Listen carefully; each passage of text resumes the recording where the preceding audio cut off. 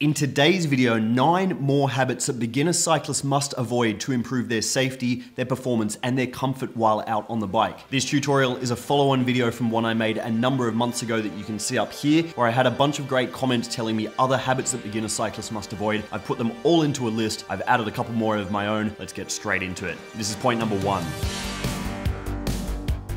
Avoid cornering with your inside foot down. When you're going around a corner, your inside foot is on the same side as the direction in which you are cornering. For example, if you're turning left, your inside foot would be your left foot, and if you're turning right, your inside foot would be your right foot. I did discuss avoiding putting your inside foot down in the last video to do with bike stability, but another and equally as important, if not more important reason to avoid putting your inside foot down when cornering is so that you don't drag your pedal on the ground and end up crashing. It's very easy to touch your pedal on the road if you lean over too far while in a corner, and that will reduce traction in the rear wheel and have you end up slipping out and falling off. By placing your weight on your outside pedal as you curve around a corner, you'll keep that inside pedal away from the road, and you'll also stabilize your bike in a better way. Being able to corner correctly and put your weight on your outside foot no matter whether you're turning left or right is a very important skill to learn, and by learning this basic skill, you'll end up as a safer cyclist.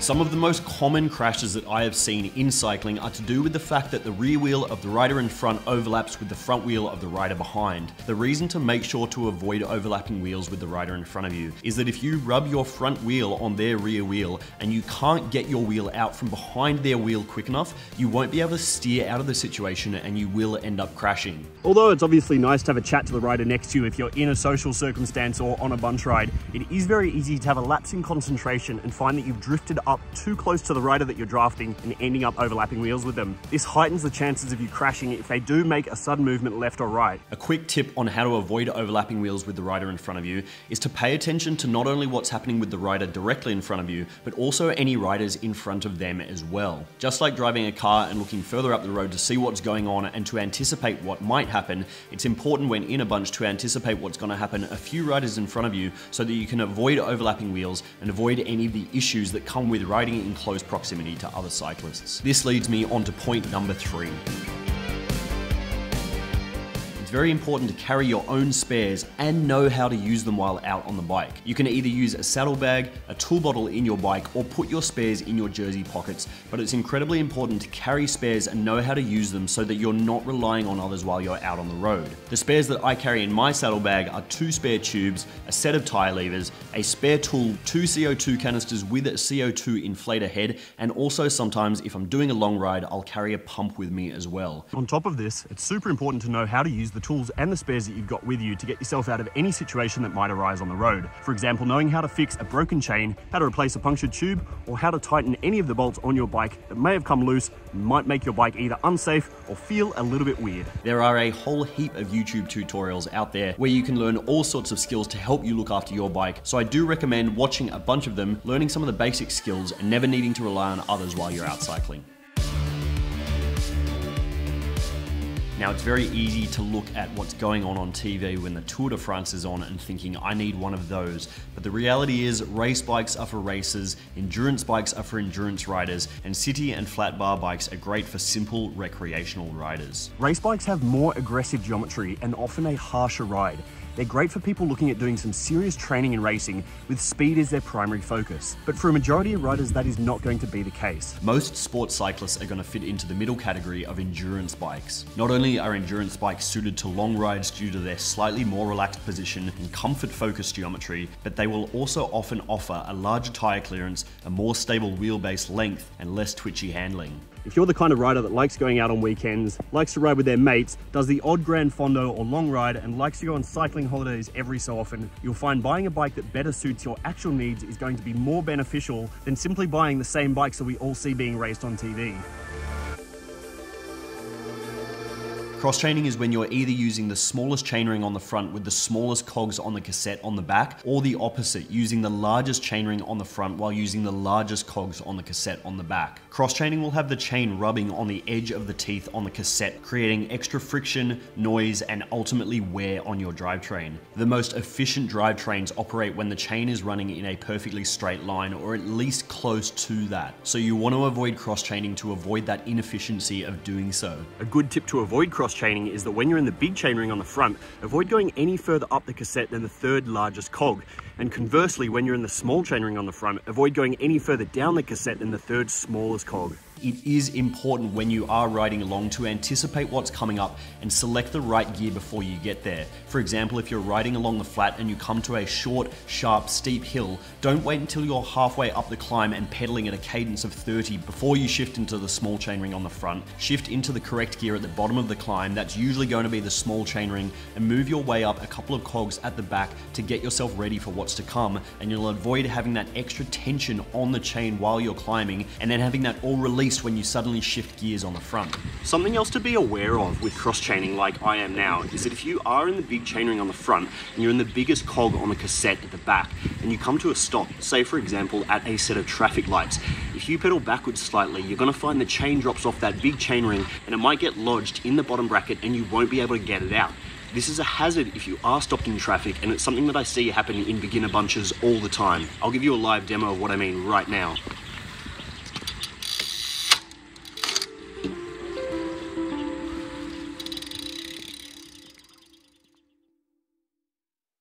Now it's very easy, given we're coming into winter here in the Northern Hemisphere, to overdress when it's cold outside, but find that when you go outside and actually ride, you heat up and need to take off all these layers. It's really important not only to layer correctly when you go outside, but also to look at what the minimum temperature and the maximum temperature are and understand how to dress correctly for those temperatures. The system that I use for dressing for winter rides is I check the temperature before I leave, not just for the start of the ride, mainly for the middle of the ride and the majority of the time that I'm going to be riding for. I then put on the correct amount of layers so that I'm a little bit chilly when I roll out, knowing that I'm going to warm up after a little bit of riding, and then I'll be perfectly dressed for the rest of the ride. Cycling is a sport where you can get incredibly hot when you go uphill and then incredibly cold when you go downhill just a short time later. As you are climbing in winter, I always recommend unzipping a couple of layers to give yourself some extra airflow and make sure you don't get too hot, and then doing those up by the time you get to the top of the climb, so when you start descending, you're not a sweaty mess and you're not cooling down too much. Now I did record this part of the video without properly considering just how cold it gets in some of the more northern parts of Europe, in the UK, and of course in the northern states of the US. If you are riding in freezing temperatures, please don't go out and get cold. That is not my intention to make you guys cold. But if you are new to cycling and you are finding it difficult to know how to dress in winter, you might find some of this advice useful. If you would like to know the complete system that I use for dressing in winter, drop a comment down below and tell me so, because I am thinking of making a video about it, and I'd love to know if that's something that you guys think you would find useful. Avoid overdressing in winter, and when you go out the door and then come home having dressed perfectly, you'll feel great for it. Avoid always riding in social circumstances. Now, it's true that cycling is an incredibly social sport and we all enjoy riding to catch up with our mates. But if you're looking to improve your fitness, social rides won't always help that as much as some solo time in the wind. By riding alone, not only will you be able to focus 100% on any structured training or intervals that you've given yourself, but you'll also find that you're in the wind 100% of the time. This is going to mean that even without any structured training or intervals, you're going to get fitter and stronger faster. The other great thing about integrating some solo rides into your riding program is that when those social rides do come along, you are going to find you enjoy them that little bit more.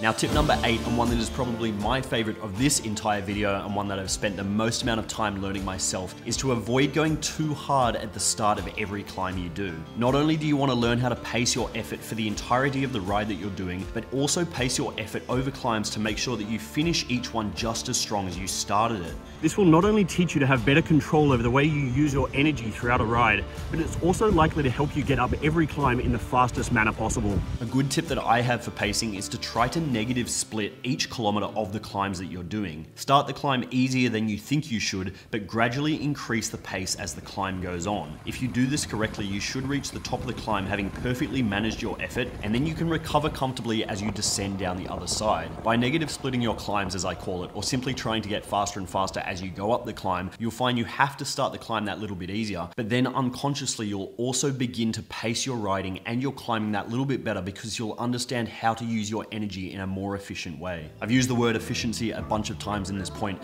but that's what we're aiming for here. By pacing your climbing and your rides efficiently, you'll find that you get to the end of them feeling like an absolute champion. Okay, now point number 9 is this, and it's probably not a habit to avoid, but more a habit to get into, and that is simply being into the habit of riding your bike. As James Clear says in his book Atomic Habits, every action you take is a vote for the person that you want to become. To become the best rider that you can be, you not only need to see cycling as an activity that you do, but see being a cyclist as part of who you are. Eventually you'll find that cycling becomes as much a part of your identity as the other aspects of who you are, and eventually when you miss a day of riding, you'll feel like you've missed a key part of your daily routine. Like getting good at anything in life, there is no quick shortcut to becoming the best cyclist that you can be. You simply have to keep at it for years and years and years. I've been riding for the last 15 years and I'm still finding that I'm learning things along the way. But one thing I can assure you is that if you keep up with it consistently, you will continue to grow as a cyclist, you'll get better, you'll enjoy it more, and you'll end up in a better place as a result.